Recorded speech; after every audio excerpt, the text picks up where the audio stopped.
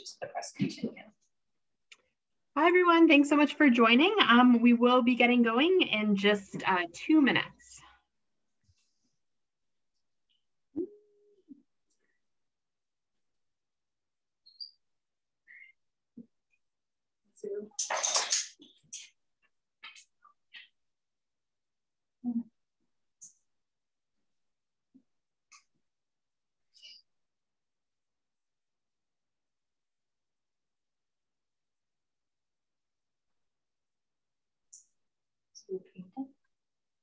Yeah, and I painted all of the whole here. Okay. So I can't get out there because it's too high up and able to giant ladder. I'm also very like hiring someone to do that. So thanks for everybody for joining. We will be getting going in just 1 minute. Yeah, I had to stand up, do those. Right where I go.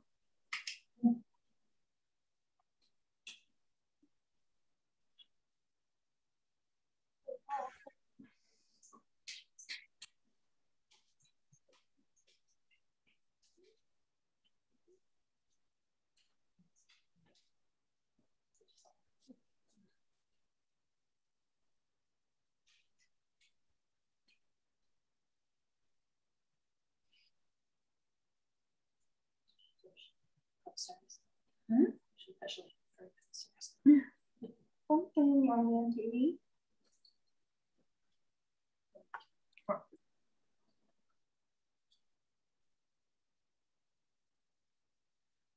All right, so we'll get started. So I just wanted to welcome everybody to the Leukemia and Lymphoma Society of Canada's virtual cooking class. This is part of our Acute Leukemia Conference series today. So thank you all so much for attending. My name is Charlotte Hall-Coates. I'm the Community Services Manager for the Atlantic region. And I'm really excited to be introducing today's event. Before we get going, I just have a few housekeeping notes. This event will last approximately 60 minutes and will include a question and answer period at the very end. Since we have quite a few people joining us today, if you could please type in your questions in the Q&A box at the bottom of your window, that would be great, and we'll try to get to as many questions as we can. We also do have a chat box, but we do ask that if you can, please use the Q&A section instead. Sometimes the chat gets a little hard to follow.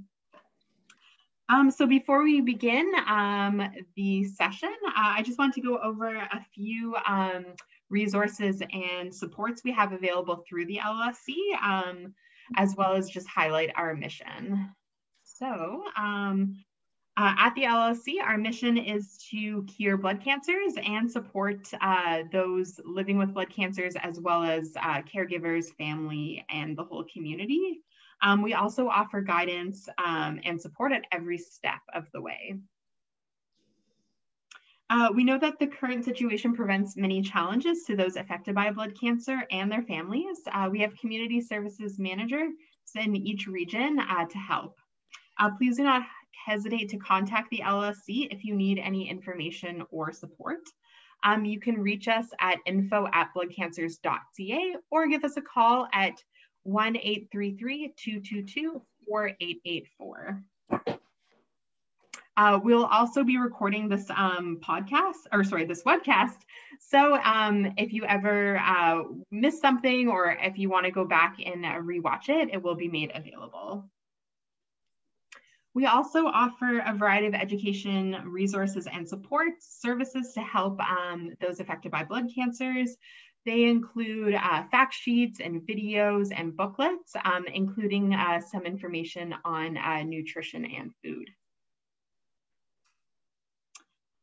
We also have a podcast series called The Blood Cancer Experience, where you can tune in and hear from other people who have experience with blood cancer. We also have information on research and different types of treatments.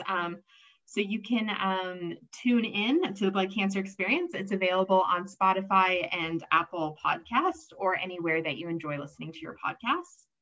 We also have our webcasts available on our website. So you can go to bloodcancers.ca/webcasts. They're available, including all of our archived webcasts. So you can see some of our previous webcasts, as well as learn about some of our upcoming webcasts as well. And then the last program I want to highlight is our peer support program. So this is a program designed for individuals who are either newly diagnosed with a blood cancer or going through changes in their blood cancer, as well as their caregivers, family, friends. We do have volunteers available for you to connect with and hear about their experience dealing with a similar type of blood cancer. And finally, I wanted to give out a special thank you to Astellas for generously supporting this event. So I'm now going to pass it over to Robyn and Gail from Simply for Life. Gail and Robyn both share a passion for nutrition and healthy living and strive to help their clients meet and achieve their health goals, including the focus of healthy, nutritious foods and staying active. So over to you, Robyn and Gail. Hi, everyone. Thanks for joining us today. Robyn is on her way down.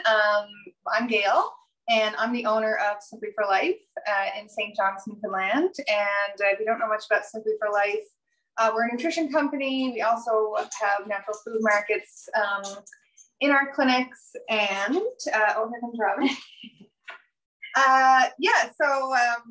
We specialize in all types of different nutrition consulting. We get a lot of people that come to see us for weight loss, but we see tons of people for all kinds of issues, anything that falls under the umbrella of nutrition, really, sports nutrition, blood pressure, diabetes management, sports nutrition, all kinds of stuff. So so today we're going to do a little presentation for everybody. It's going to be a little cooking demo / information session. We're going to make a few of our most popular recipes that everyone loves, and we think that would be a good fit for anyone who's kind of looking for, healthier eating. So we're going to do a granola, which is great. You can keep this, it's good for a few weeks. And we're also going to make a smoothie recipe. And smoothie sounds really basic, but most of the time when we get clients sign up with us, we'll say, what are you having to eat? And a lot of people will say, well, I'm having smoothies. And then we'll mention to them, well, what are you putting in your smoothies? A lot of the time, it's just going to be like a lot of sugar, a lot of carbohydrates. It's not really going to give you any lasting energy. If people are looking to gain weight, a smoothie is a great way to, to get more in without eating a whole lot. And it's easy digestible. Very good for digestion. Yeah, if you're having trouble digesting, if you're getting full really quick. And you can create like a fully balanced meal from a smoothie. So we're just going to talk to you guys when we get to the smoothie session about how to build a good smoothie, what kind of things you should be looking for. If you're interested in, if you're kind of maybe struggling to get 3 meals in every day, that kind of thing, how you can amp up the calories to create a lot of fullness and to give you more energy through a pretty easy vehicle. Yeah, and same with the granola. It's a good way to sort of incorporate more calorie dense things that can help keep you full for a lot longer and keep your energy levels. Keep your energy going. Yeah. So we're going to start, if you guys are cooking along, we're going to start with the granola just so we can get that going, get it in the oven. And then Robyn does have some information then on food safety. Yep. So we'll go through that a little bit and then we'll finish off with our smoothie. And I've got these really great coconut bowls. So I'm going to show you guys at the end how you can turn your smoothie into more of like an ice cream, almost like a smoothie bowl. And that's really nice, like especially if you have issues, if your mouth is hurting and things like that. It's nice to have cool things like ice cream, but this will just be the nutrient dense version of an ice cream. So so we're gonna get started. So if you're cooking along, you want to just preheat your oven, put it on about 375, and you'll need a baking sheet. This is my super old one that I've had for like 25 years. It's almost like a cast iron pan now, like nothing sticks to it. But if you've got like a new pan or something, you can use parchment or wax paper to put your granola on. It's just easier too for cleanup. So have those things ready. And then we're also going to use we're gonna need a burner as well. So I'm just gonna move some things over. So what we're gonna do is kind of have like a dry and a wet. So some of the ingredients that we'll be working with today, we've got some thick rolled oats. This is kind of the best thing when you want to make a granola. They hold up better. The quick cooking oats can sometimes like burn up in the oven, disintegrate a bit more.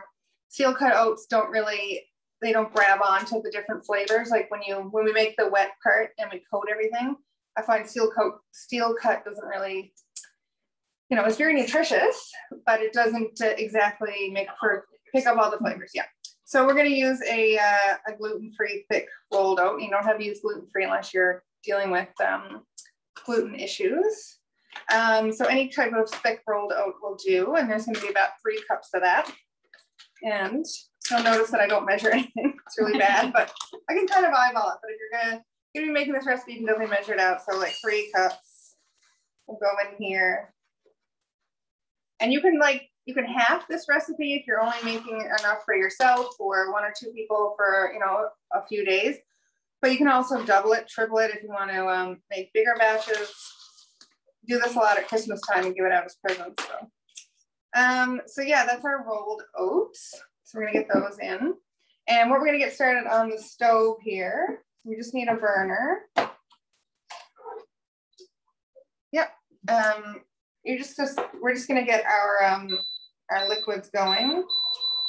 So I actually didn't have it in the recipe and I apologize, but I just had honey, I think, or maple syrup, but I actually add a little bit of butter as well. So if you have butter on hand and you're cooking along, I use about 1/4 cup of butter. You can also use coconut oil, or you can use a very neutral oil, like a light tasting olive oil. You wouldn't want to use another oil that would have a stronger flavor, like a full flavored olive oil or anything like that, because you get too much flavor into your granola. But a neutral, something like butter or light tasting olive oil or coconut oil works really well. So we're just gonna add that in and add honey. I had honey. 1/4 cup, oh yeah. So 1/4 cup of honey as well that we're just gonna add in to melt, thank you. And you can use maple syrup if you're making like a vegan version.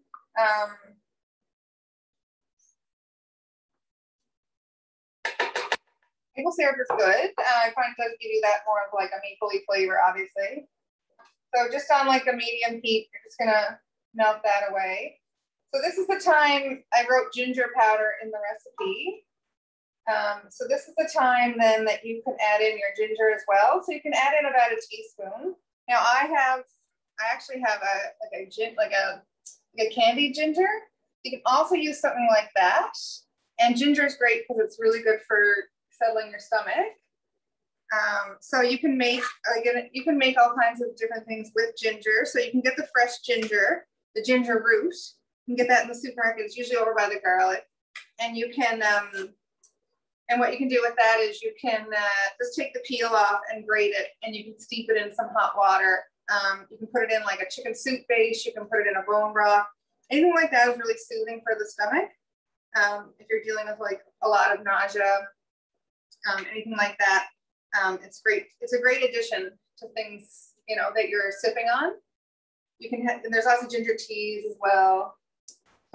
And so I'm just chopping up this candied ginger, but you guys can add your ginger powder if that's what you're using right in, or if you're using fresh ginger, you can use that as well.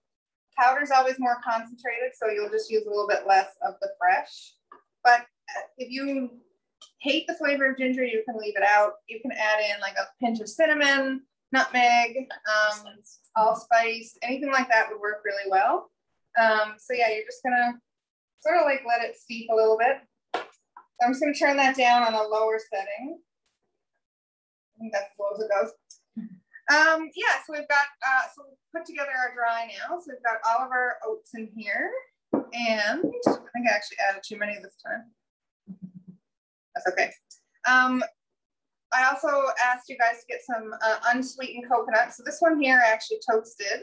So if you'd like to toast if you make this recipe again and you want to toast it, now it does toast up in the oven anyway, so it will sort of come out like this. But I always keep a big batch of toasted coconut at my house anyway, because it's great to add to things like granola. You can top smoothie bowls. My kids like it on top of yogurt. So all kinds of stuff like that. It just has like lots and lots of flavor. Coconut's really good. Just in general, lots of nice healthy fats.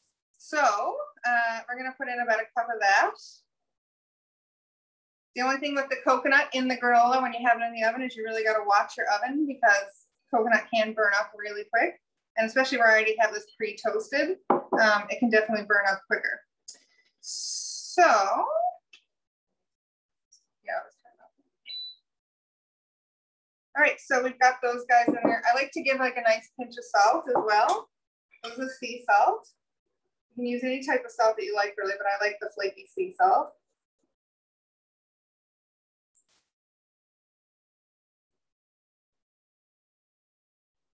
Right.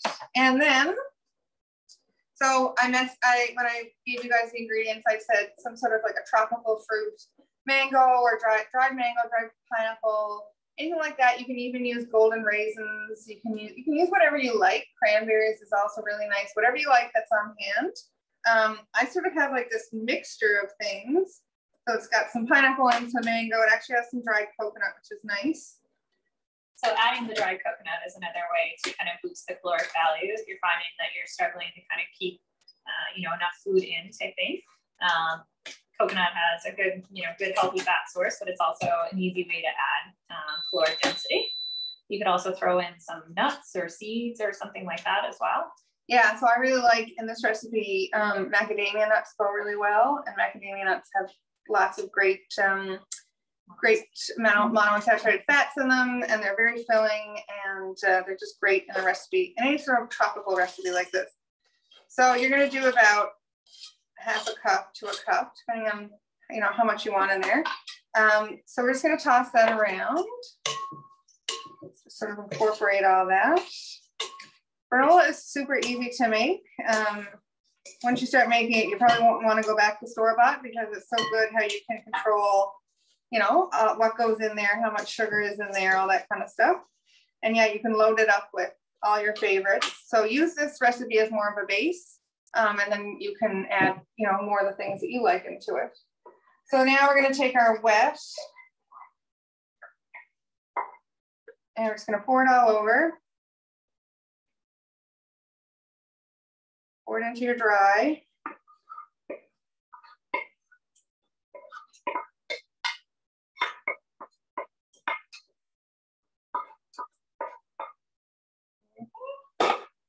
And then I'm just going to toss it. Just want it to be covered.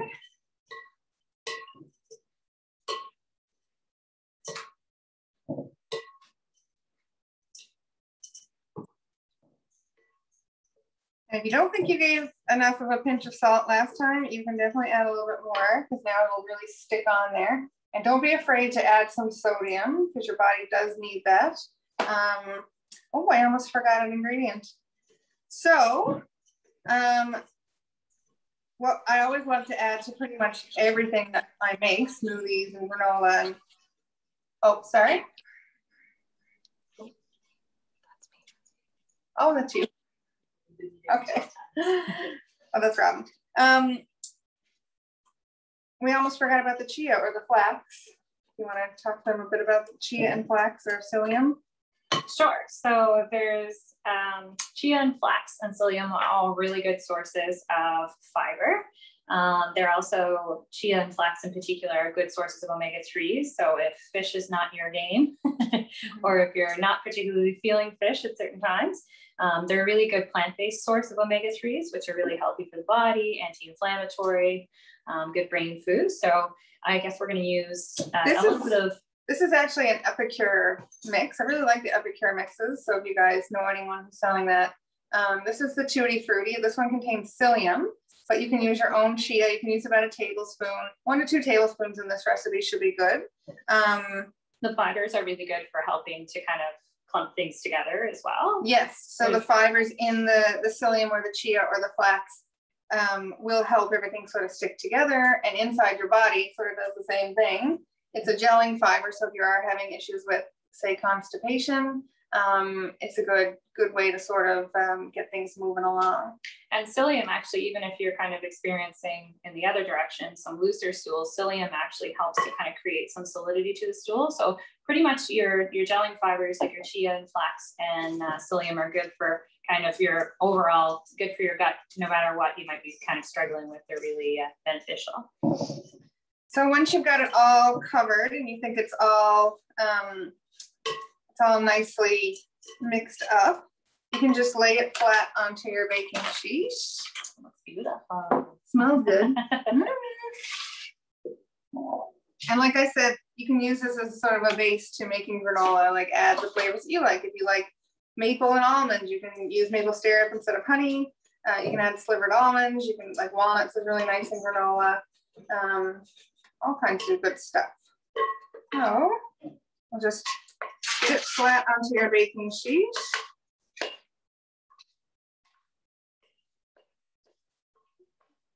Best you can. Just spread it out so it's really even. I don't know if you guys can see me. You just want to spread it out so that it's all even. It's not too clumped up in one area or another.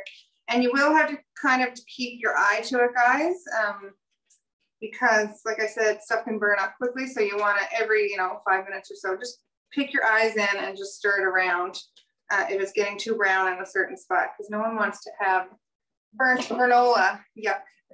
All right, so yeah, my granola just looks spread out. So we're gonna stick it in the oven now, and I'll just keep checking on it. And Robyn's gonna give you guys a bit of info now about food safety. So Charlotte, if it's all right, I'm just gonna log into the Zoom here on my computer. So we might have to mute our main screen here. I think that's what I was getting some feedback there in between. Yeah, no problem. I just muted your camera, so whenever you want to log in for the presentation.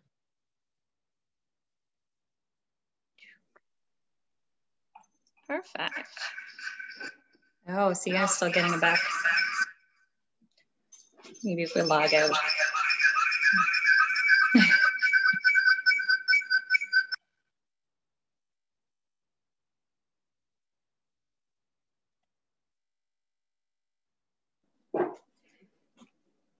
Okay, so I do need to be able to share my screen.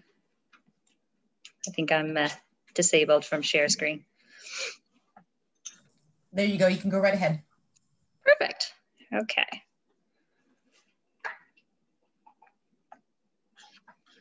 All right. So how can I move these controls here? Perfect slideshow. That's what I'm looking for. See that? Okay, guys, so as Charlotte and Gail both mentioned, so I am going to cover a couple topics with you guys today, just some things on food safety. We're also going to chat a little bit on digestion, so some tips for good digestion when your digestion isn't feeling 100%.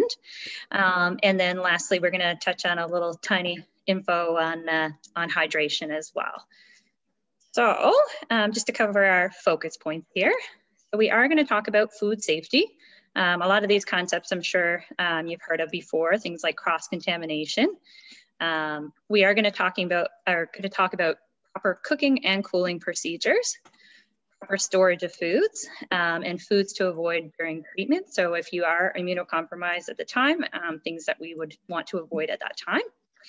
I am going to touch a little bit on unregulated foods as well and why they pose a danger to us.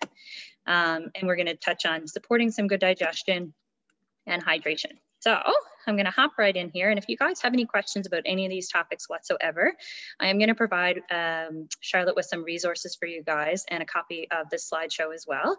But of course, feel free to use the Q&A at the end of the session to ask any clarifying questions on the topics. So why is it important that we are aware of foodborne illness? So everybody should be aware of foodborne illnesses and how they come in contact with our foods, but especially when you're going through treatment or recovering from treatment, if our immune system is not functioning at its best, things that might not make us sick in our healthiest state can certainly make us sick when we're immunocompromised. So what I'm going to chat a little bit about with you guys today is how can we identify where foodborne illness can contaminate our foods all the way from our grocery store shelf to our plate. So first concept I'm going to chat with you guys a little bit about is the danger zone. So I'm not sure if you guys have ever heard of the danger zone before, but basically what the danger zone is the area between cooking temperatures and refrigerator temperatures where bacteria are growing rapidly when we expose foods to those temperatures. So for example, foods that are in your refrigerator, we know that they last for a certain amount of time, or when we're cooking our foods, we're cooking them at a nice high temperature where bacteria are not alive, but between 60 degrees Celsius and 4 degrees Celsius is what we call the danger zone. And this is where bacteria that are naturally present in the air and in our foods can multiply at a rate where the concentration of bacteria can actually make us become sick. So if you, for example, take out food to thaw and you lay it on your counter, obviously that's our room temperature is around 20 degrees. So it's definitely a temperature that would fall within the danger zone. So we have to be mindful of how long our foods sit out in our room temperatures and things like that. So the danger zone, basically, foods should ideally never spend more than 2 hours within the danger zone, because 2 hours of exposure to these temperatures is likely when we reach an amount of bacteria that can actually cause us to become sick. So how do we stay safe? How do we prevent ourselves from getting sick with foodborne illness? We have to take a look at our food's entire journey from our grocery store, from the shelf, to our cart, to our car, our home and refrigerator, our prep spaces before we eat our foods, that we're properly cooking, properly cooling, properly storing, and also reheating our foods in a safe way. So we're going to just kind of break this down into a few tips for each area. From our shelf in the grocery store to our fridge, how can we stay safe? Make sure that your foods that you're purchasing are within their expiry when you pick them up at the grocery store. Also make sure that the packaging that things are in hasn't been damaged before you pick up the product. Store raw meats in your cart away from ready-to-eat produce like rotisserie chicken, fresh fruits, and vegetables. This is something that my husband is absolutely notorious for. Every time we go shopping together, I have to kind of bat his hand away and kind of keep separating all of the meats, all the raw meats from the finished vegetables, especially things like baby carrots that we're going to just be kind of taking them straight out of the bag and dipping in, that kind of thing. He's notorious for falling down on this one.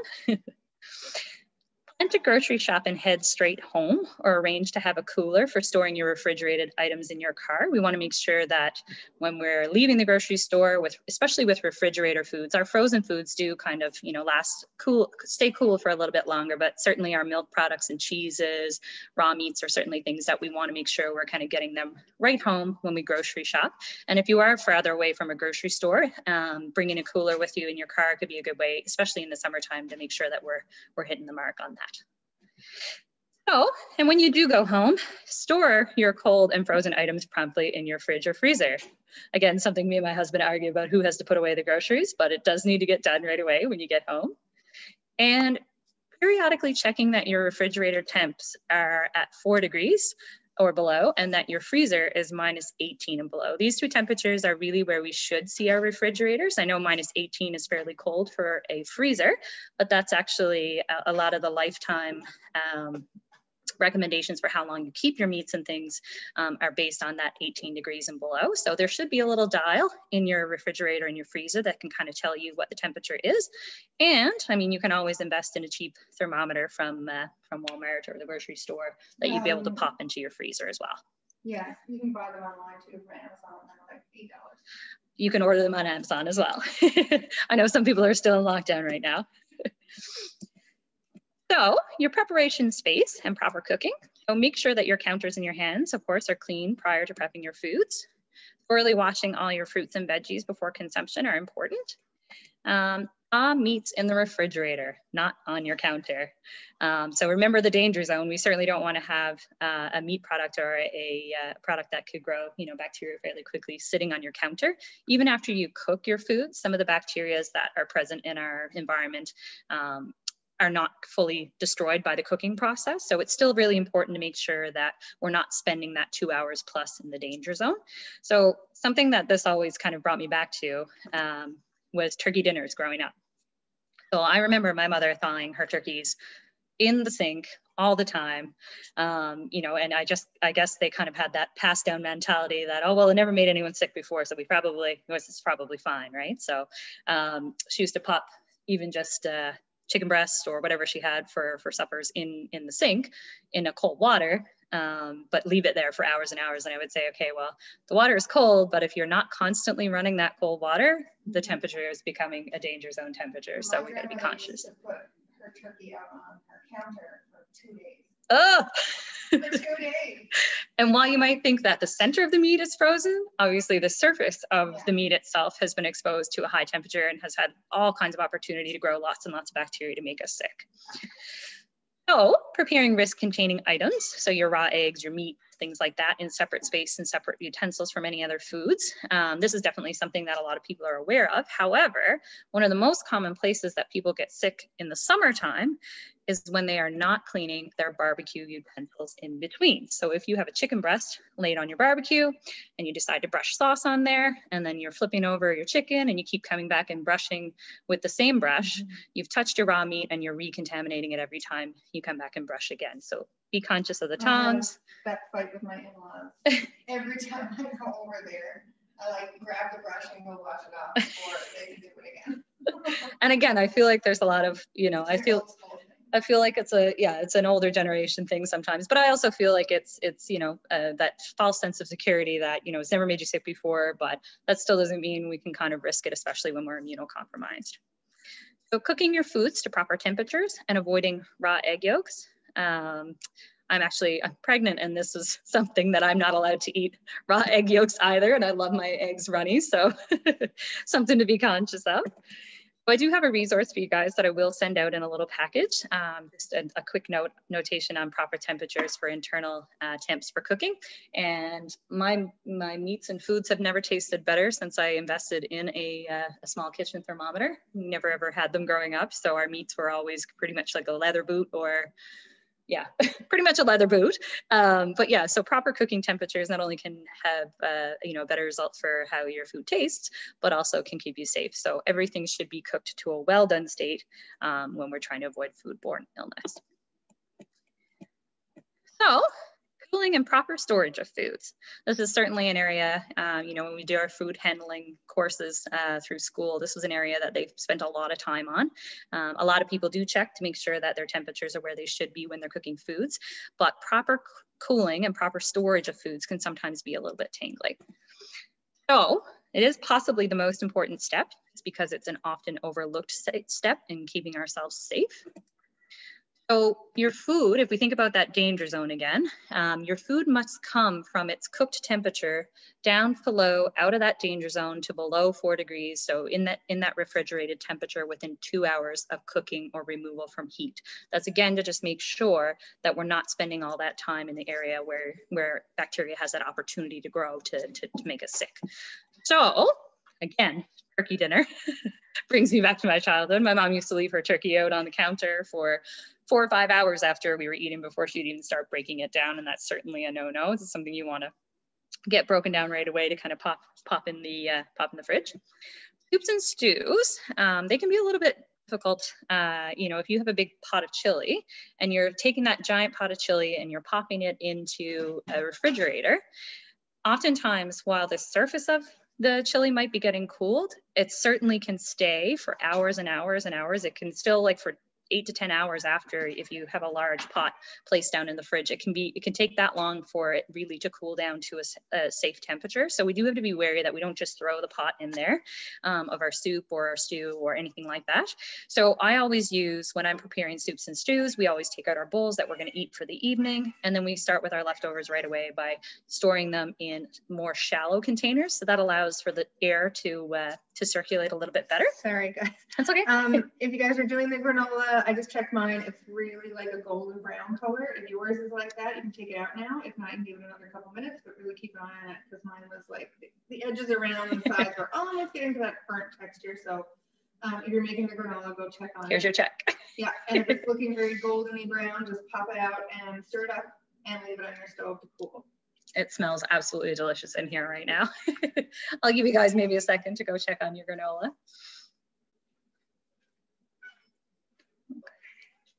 And don't feel bad if you burn your granola because the first few times I make granola, I scorched it.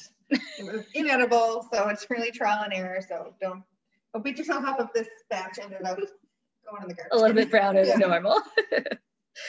Okay, so sometimes too with hot things like thick and hot foods like soups and stews and chilies, I'll also employ the freezer sometimes. So taking my containers if they're really hot and kind of popping them into the freezer to flash, you know, with the cover off to flash, kind of freeze them a little bit to bring that temperature down a little bit quicker. So properly cooled foods. And so I have properly cooled in italics there. So if you've done everything that you should do to make sure that your food was cooled within 2 hours, so it didn't spend too much time in that danger zone, properly cooled foods can last for different amounts of time based on the rate at which bacteria is going to grow in those foods. So whether or not the food is reheated before consumption is also a really important reminder of, I guess, how long something is going to last. So for example, if you cook up a chicken breast in a stir fry and you're going to reheat that stir fry in your microwave and you're going to reheat it to a nice toasty temperature, nice and steamy, then it's a little bit, you know, something like that will last a little bit longer in the refrigerator than something like an egg salad or an egg salad sandwich where you're not going to have any heating after that process. So of course, egg salad, chicken salads, tuna, those are the things that are going to last a little bit long or a little bit shorter time. And we do actually have a resource for you as well as to how long certain foods are going to be stored, can safely be stored in the fridge. You know, and for even for like eggs, how long after you've hard boiled them, are they good in a shell, outside a shell? So we do have that resource there for you as well. And reheating your leftovers to 74 degrees. I know, again, like coming out with that thermometer is going to be a pain in the butt, but if you have a super stew or chili, make sure you're bringing it to a rolling boil. And if you are nuking something in the microwave, just make sure it's nice and steamy when you're ready to eat it. So that's going to help to eliminate any bacteria that might still be lingering around. All right, so beware of some of the unregulated foods. I'm just going to touch base on some of the things that can become a little bit dangerous, just depending on where they're coming from when you are immunocompromised. So some of these really healthy foods that we might be familiar with are important to avoid, especially during treatment. So unpasteurized foods.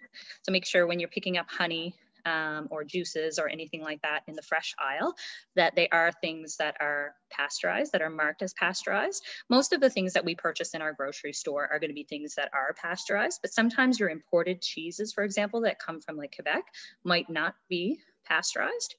I guess the other example would be homemade mayos and salad dressings. Sometimes when you go to restaurants, they are doing these things from scratch. And so they'll have like a raw egg yolk in that product. So just be a little bit conscious of that. Fermented foods like kombuchas. A lot of people are now doing locally produced fermented foods like sauerkraut and kombucha. And the ones that are in the grocery store tend to be ones that do still have to be pasteurized to be on the shelf, but that's definitely something you want to be wary of. Unfortunately, we love to support local. We're all about supporting local, but the food, I guess the process in creating the food is just not as food safe, especially during treatment time.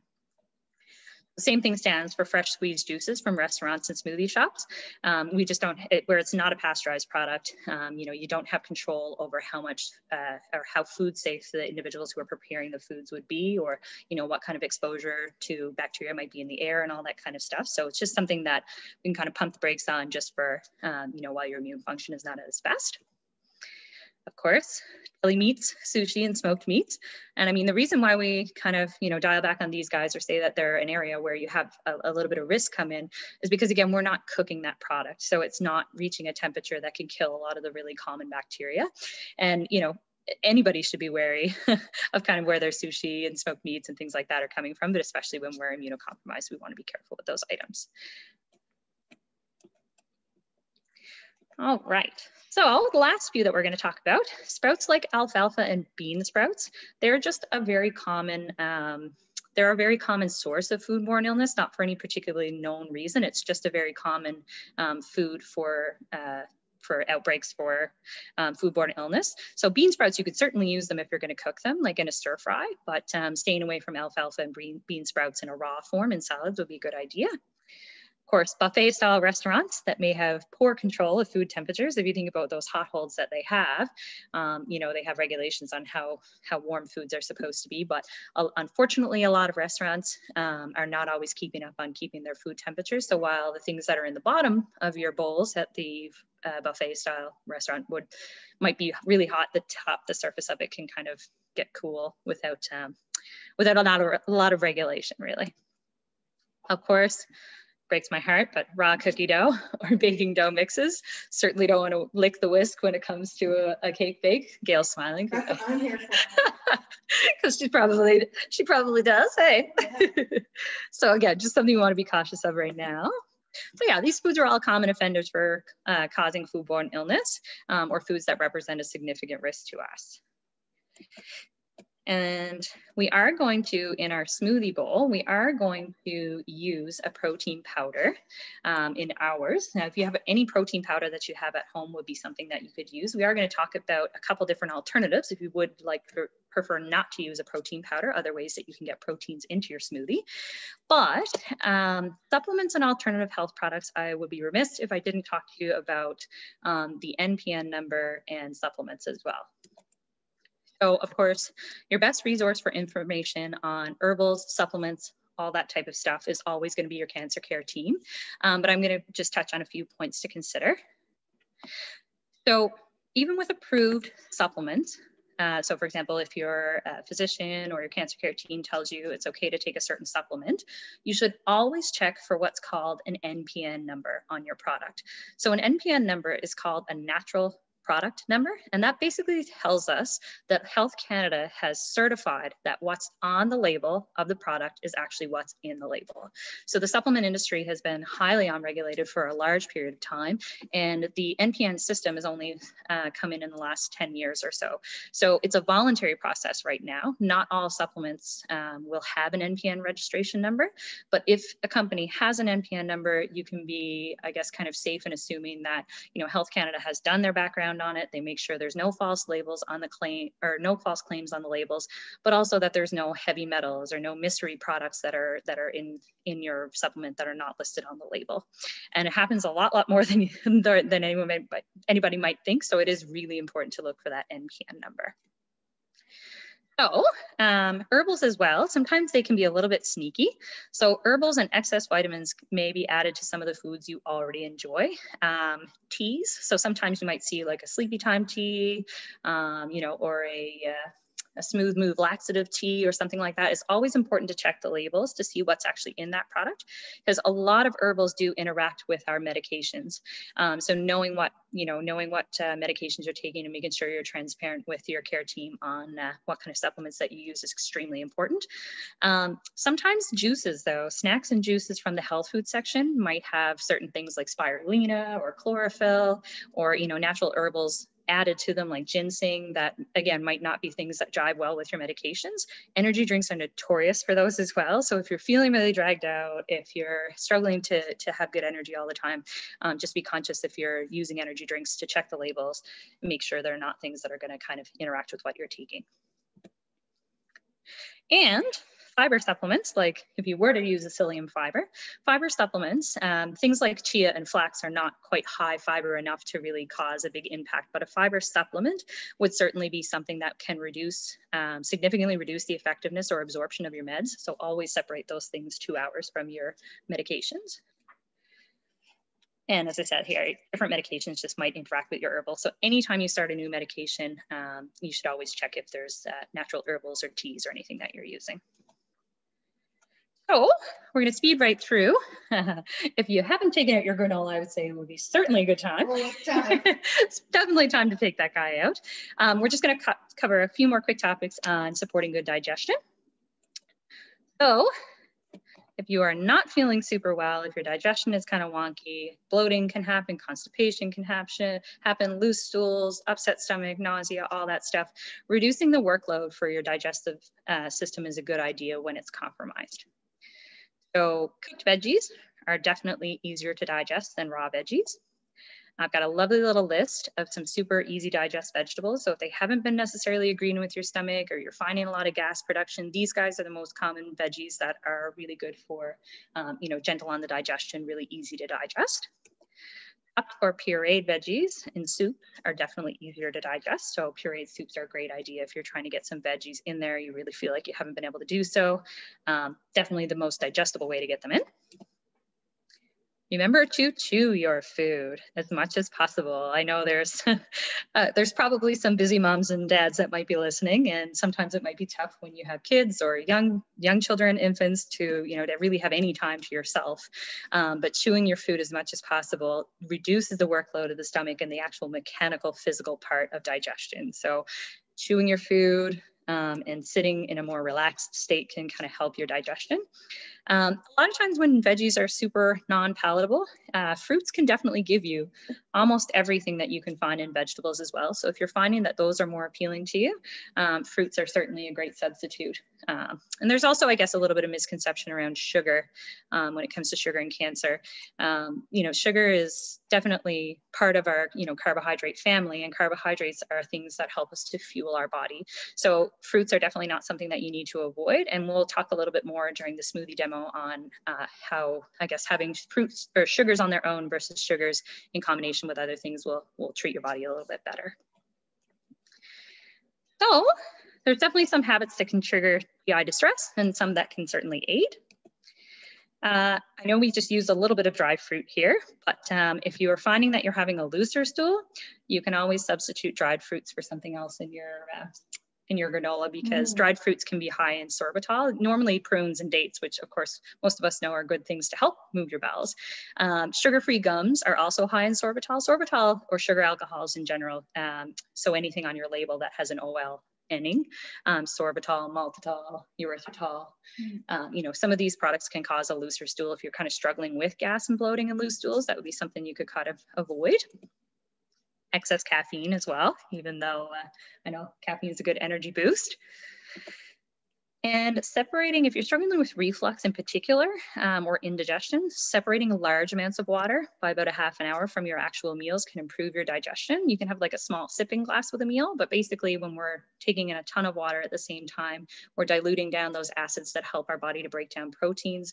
And we're also creating more volume in the stomach, and the more volume in the stomach, that can be triggering for reflux as well.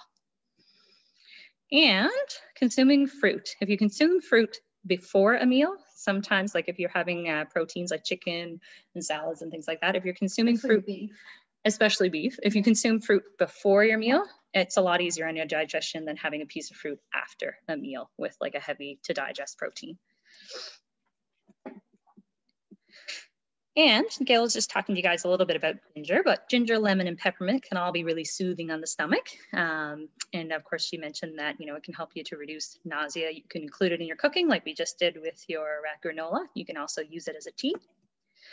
Deep fried and high fat meals are really tough on your digestion too, especially if your digestive system is already kind of inflamed and upset with us. So opt for air fried foods, or even popping fries and chicken fingers in the oven is definitely a better way to go about it. And my last tip there, sitting in a relaxed state as often as you can. Like I said, I know it's not always realistic, but sitting in a relaxed state can definitely help your body to focus on the task at hand and allow it to really have a better digestive experience. All right, the last little thing, hydration. So just going to touch on this because if you are experiencing some vomiting or diarrhea, we can become dehydrated fairly quickly. So aside from putting water back in the body, which we know we have to do, our body also loses electrolytes, your salt, potassium, magnesium, and calcium through your GI symptoms. So consuming foods with electrolytes in addition to water can help us to stay hydrated. And when you're dehydrated, actually, that's one of the bigger impactors on our body's, sense of energy as well. When you have low energy in the afternoon, a lot of times people are just dehydrated from their day. So it's definitely something important to keep your mind on. And if you find that you're really snacky, it can also be a trigger because your body will trigger your hunger as opposed to get triggering with your thirst. Yeah. So if you find that you're like, you know, ravenously hungry and you're just eating, it's probably because you're dehydrated. dehydrated. So how to add electrolytes naturally. If you're making a lot of food from scratch at home, you do need to add salt. Most of our bad salt, or most of our salt that people are concerned about is coming from like pre-prep products, like, you know, microwave pizzas and, you know, pre-made soups and things like that. So it's important to actually salt your food if your foods are homemade, because we do need some sodium in there to help us retain some fluid. Eat foods like potato, banana, and cucumber for potassium. If you like dairy products, all of your dairy products or your fortified milk alternatives will definitely help you provide some calcium. And coconut water is a great little thing you can splash into a smoothie as well. It has a nice tropical flavor, but it's a really good source of electrolyte. Of course, if you do have severe vomiting or diarrhea, definitely, I mean, Pedialyte and oral rehydration solutions are obviously the answer then, but definitely something you could chat with the doctor about. Oh, I have this guy in our presentation, so it is a great little rehydration or recovery smoothie if you've gone through like a bout of a lot of vomiting, a lot of diarrhea, that type of thing. This is just a great, really simple little smoothie that's quick, easy to pop together. It's got the ginger in there to soothe the stomach, and some banana and cucumber coconut water to help rehydrate.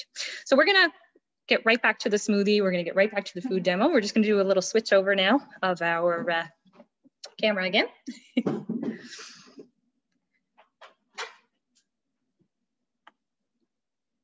I hope everybody's granola turned out well.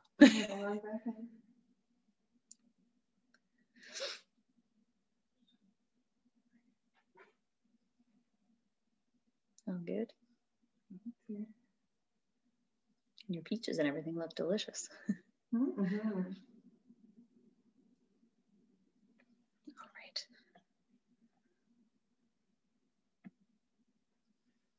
I'm gonna just mute myself so if it's possible. Yeah.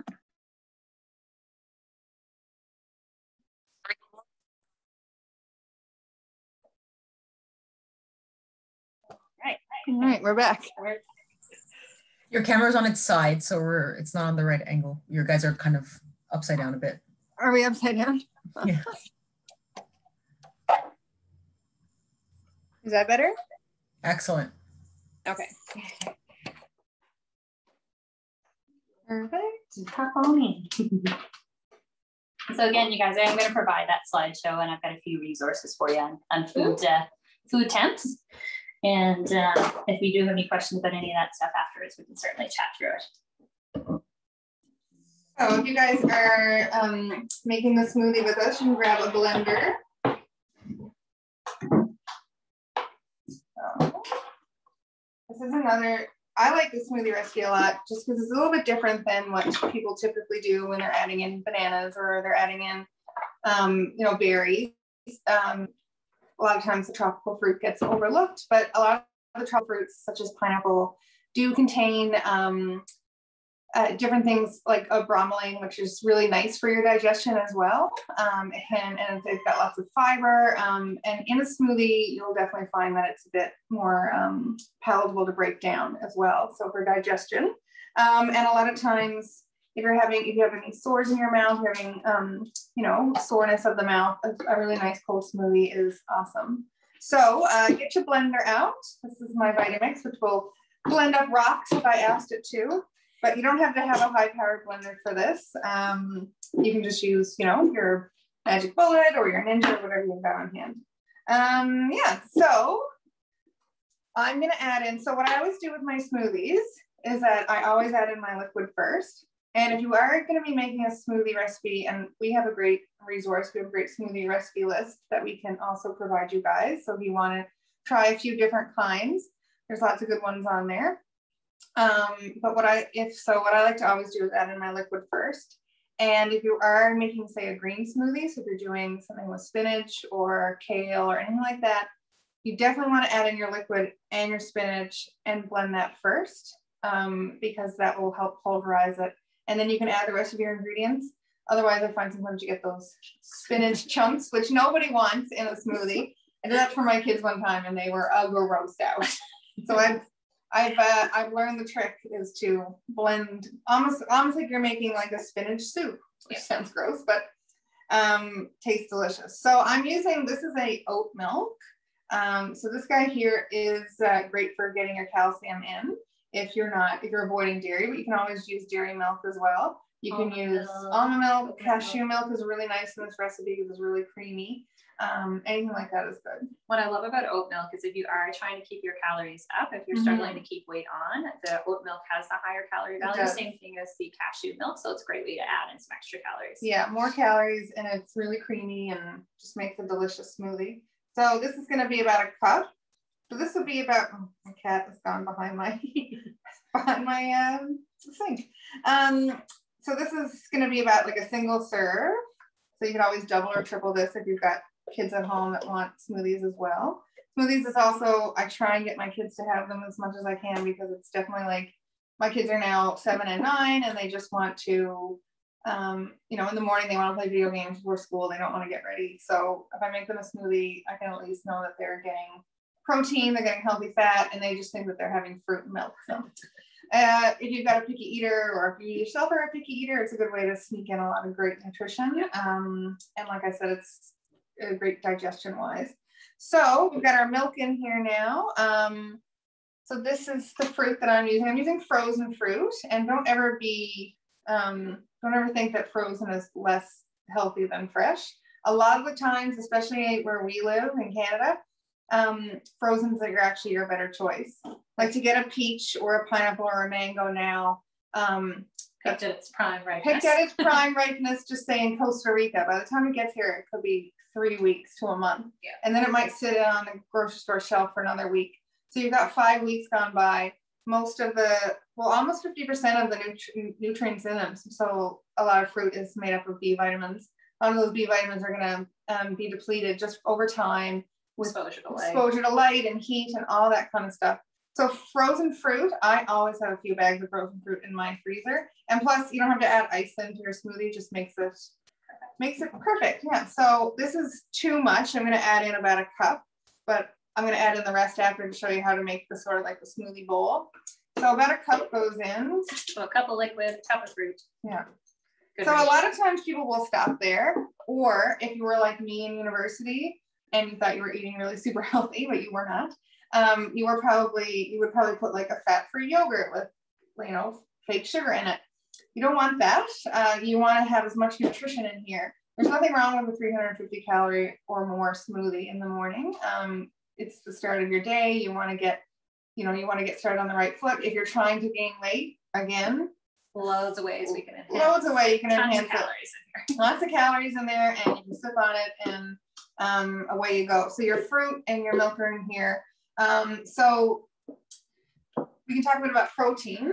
So we're adding a protein powder today, but there's definitely, so again, really important. You can use any type of protein powder that you like if you want to use a protein powder, but make sure that somewhere on the front of that package, you see that 9-digit NPN number.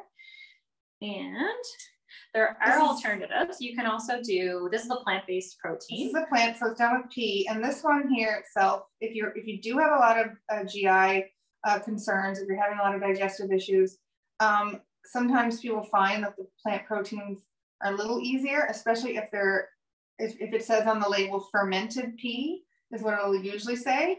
So that means it's just broken down a little bit more for you. And I find them really easy on my digestive tract. So a fermented pea protein is kind of what you'll be looking for. You can also do alternative. You can do a Greek yogurt if dairy is sitting well. Make sure that your Greek yogurt has more than 10 grams of protein in there. Lots of them have like 15 to 20 grams of protein, which is lovely. You can also use silken tofu, so really soft tofu. You can use those in a smoothie. It usually makes it nice and thick and whippy. Really good source of plant-based protein, and really doesn't taste like a whole lot. Yeah. So we've got our carbs basically from our fruits. Oh, hello, my dog is back. It's a zoo here today. We've got our carbs from our fruit and a little bit from our oat milk. And now we just added in our protein. So we need to have one more layer. So we're gonna add in some fat, which most people, and I remember when I first started adding in fats to my smoothies, I thought this is weird. What am I doing? But oh my goodness, the difference it makes. You're full for so much longer.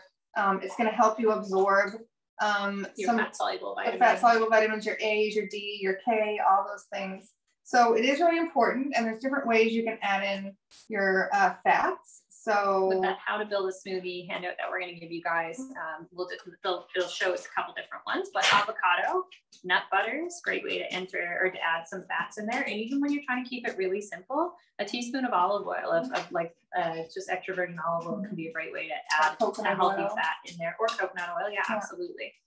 Yeah, so today this is actually, I think I put cashews or cashew butter on your ingredients. I actually ran out of it, I didn't realize. So I'm using a peanut butter. This is actually called Fatso peanut butter. It's a Canadian brand. If you're local to us, Simply for Life, you can probably get it there. You can order it online as well. It's really great because it does contain different kinds of fats, hence the name. It's got things like chia, flax. It's got tapioca fiber, which is a great prebiotic fiber. It has coconut oil, macadamia nut oil, I think. Anyway, it's delicious. I call it tropical peanut butter because it does have a little bit of a coconutty flavor. But any type of nut butter is fine. And, or you can also do what I like to do sometimes in smoothies, and it makes them extra creamy, especially if you're gonna do like a smoothie bowl. Soak some cashews. So about 1/4 cup of cashews, raw, non-salted cashews, soak them in boiling water for about 30 minutes. They plump right up.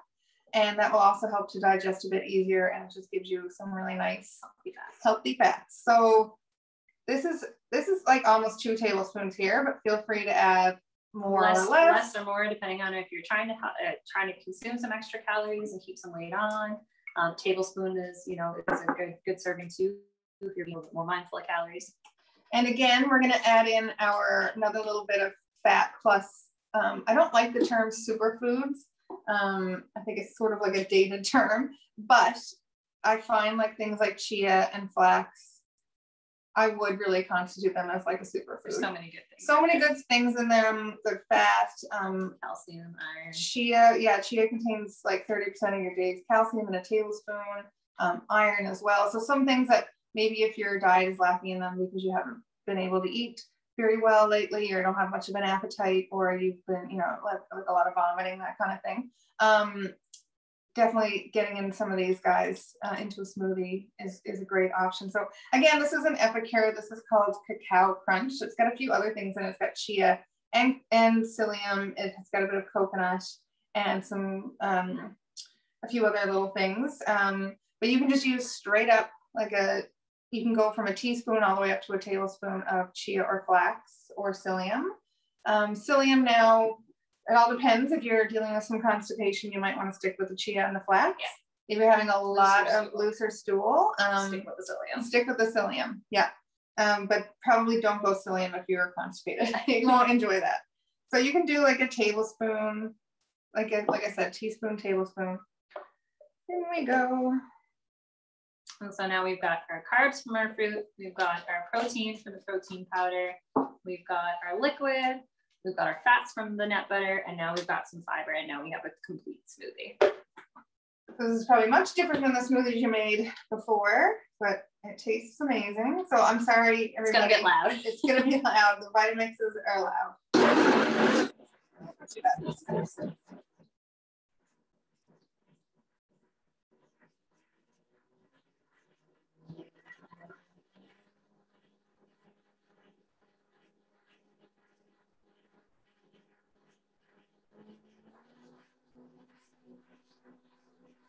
So while you're making your smoothie, we did get a couple questions in. Yeah, I thought this might be a good time for me to throw them at you guys. So someone asked about foods that increase iron. They said that they have to have blood transfusions often. So they were looking for foods that would help like boost up their iron.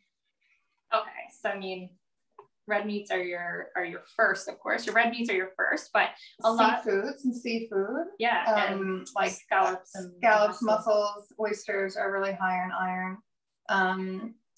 And your chia is chia is one of your better options. Yep. And if you can tolerate chickpeas, so like chickpea pasta, you can get at the grocery store. So a lot of your beans and lentils are really good sources of iron. But sometimes the trouble is to get a lot of, you'd have to have like a full cup or a cup and a half to really get a good dose. But the chickpea chickpea lentil pasta, I think you can get at Costco. Chickpea is the brand name, but there's lots of them out there now. But it's quite concentrated actually. Like when they turn it into a pasta, it has a much higher iron content. I think it almost has 50% of your day. Yeah. There's a lot of fortified cereals as well. Absolutely, fortified cereals, and there are some fortified milk alternatives out there as well. Yeah. And if you do the chickpea pasta, we're always looking for, if you have a plant-based iron, a vitamin C source with it to help you absorb it best. So having a tomato sauce on your chickpea pasta is a great way to get some in. Yeah.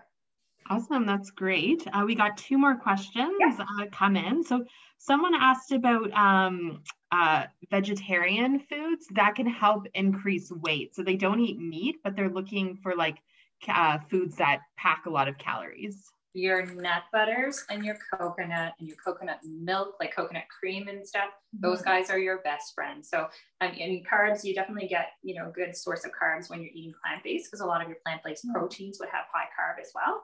Making sure that you're getting enough protein for supporting weight as well is really important. So mung beans and edamame beans are some of your highest protein, even with a low carb. They have a very low carb value to them, but they're extremely high in protein.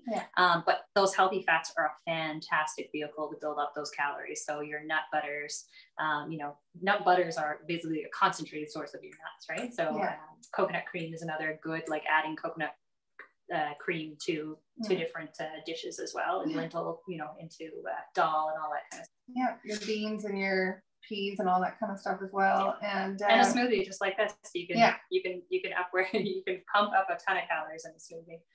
Yeah, even the silken tofu in a smoothie is a really good option. You won't even notice that it's there. And if you can tolerate some dairy, like some like grass-fed cheese and things like that, is if you're eating vegetarian, is a good option as well. Totally. Yeah. Awesome, thank you. And then the last question was about turmeric. So you mentioned ginger as being, a good spice to add, but they were wondering about, they heard a lot about turmeric being, an anti-inflammatory, superfood or whatever you want to call it. What's a good way to incorporate turmeric into dishes? So my favorite thing for turmeric, Gail might have a different thought, is a turmeric latte. I also love turmeric latte. Yeah. So you can take like an oat milk or something like we just put together, put a teaspoon of honey. You can use powdered ginger and then also your powdered turmeric. Ginger and turmeric go really, really well together. Add a little bit of cinnamon. You can bring all of that to a boil in a little pot on the stove, and it is a fantastic way to be able to get a good bit in there, nice and easy on the tummy as well. And you can also be super lazy and get one of these guys, which is a turmeric latte. This is Organic Traditions. We have this at our clinic.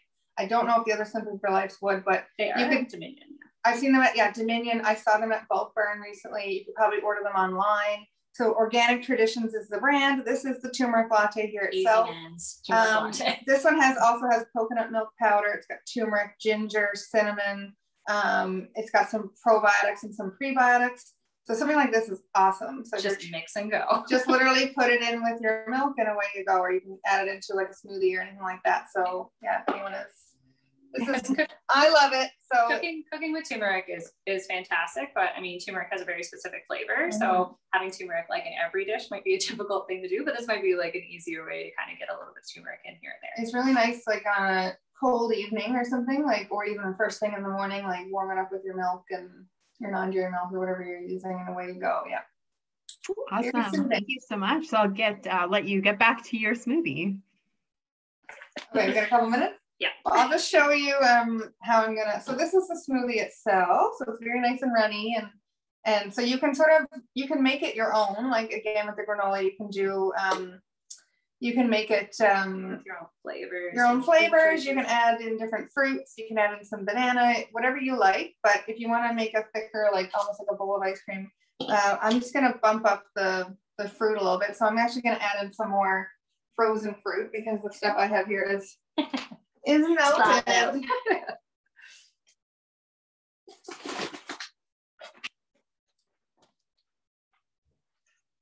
Always have some frozen fruit and some frozen veg in your freezer.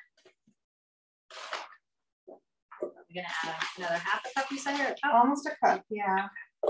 And you can obviously split this with people, but it's a nice way if you're trying to put some weight back on.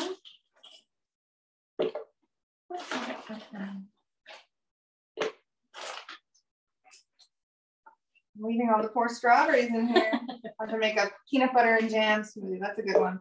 Frozen strawberries, nut milk, peanut butter, chia, blend it up. PB&J. PB&J. Okay. All right, so it is gonna get loud. Loud again, sorry. I'm gonna turn your volume down. You're behind down, yeah.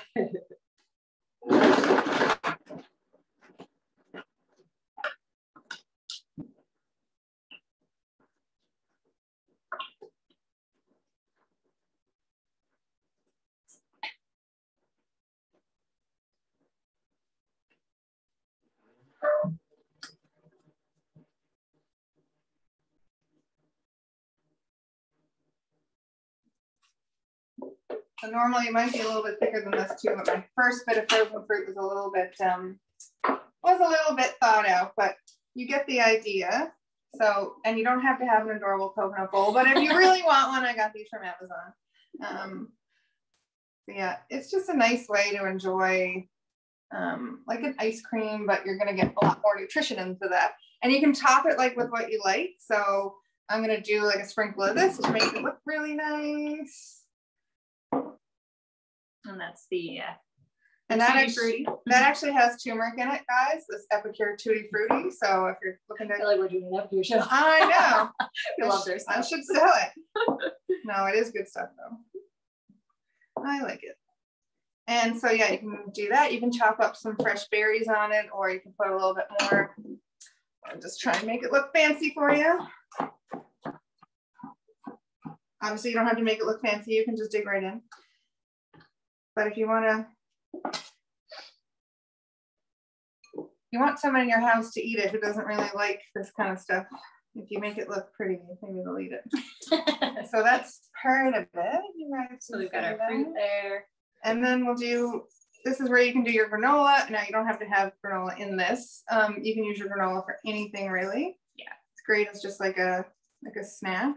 Yeah, you can always toss some in a little bowl of almond milk or regular milk if you want to. It's like a high energy density snack.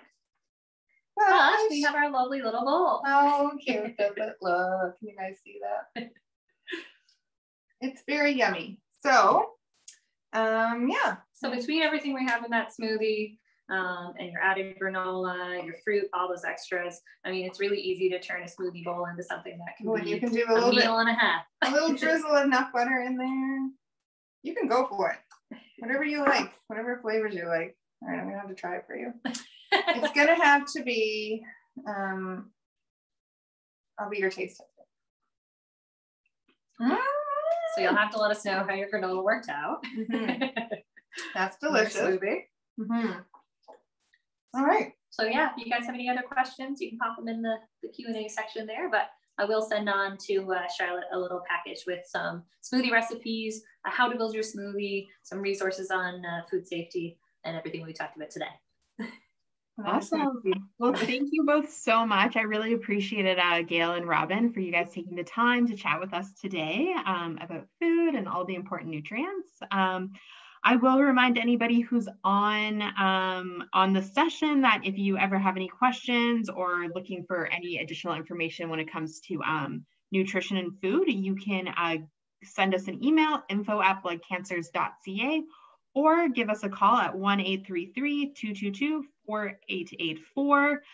We will be sending some additional resources, thanks to Robyn and Gail and Simply for Life St. John's. And then lastly, just again, want to send a thank you to Estella for providing the funding to do this session. So thank you so much. And I hope you all have a safe and wonderful rest of your day.